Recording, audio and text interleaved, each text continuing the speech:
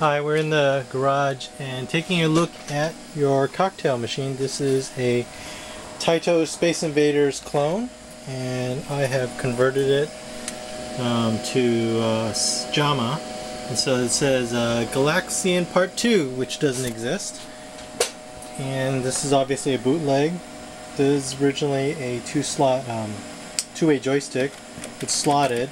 I punched it out so that it can take a four-way. This is a PAP four-way switched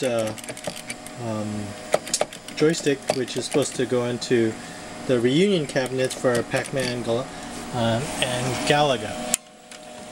This came in the two-slotted position, and it was poorly positioned, and I've kind of centered it a little bit better.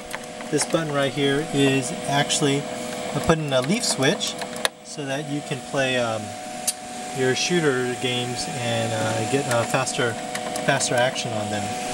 There was also a missing speaker on this side, so I've actually, and this is the player one side, so I put in a 4-inch 8-ohm speaker. It's a little bit bigger than this, what was it, a 3x4 or 3x4 away, 3x4 inch speaker.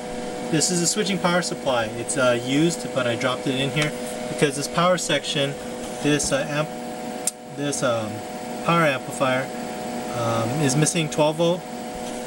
This is actually an AC, so it drops the AC down. This is a DC rectifier, so it turns the AC into 5 volt DC, but I need 12 volt as well. So basically the simple solution is dropping a switcher. This, I've left it in there. It's kind of ignored right now, but I left it in there running. Your grounds were all kind of screwy, so I tied everything down to a common ground here. This ground goes to the monitor chassis, goes to the switcher. This isn't grounded. I don't know why they didn't do that, but I left it that way. Down on the bottom, you can't quite see in there very well, but the fuse was just kind of dangling, and it was not very handled very well. The wires were just kind of wrapped around it. It wasn't secured properly.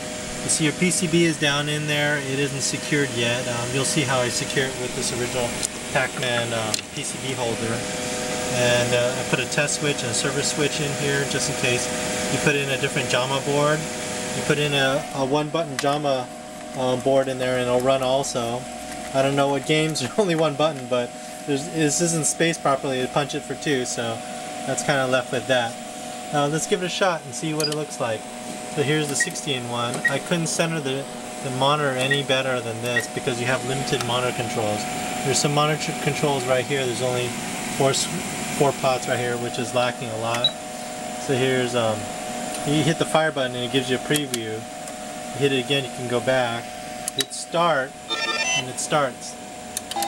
So this is set up for cocktail too, so you can't really play it and talk at the same time, but... So, there's Galaga.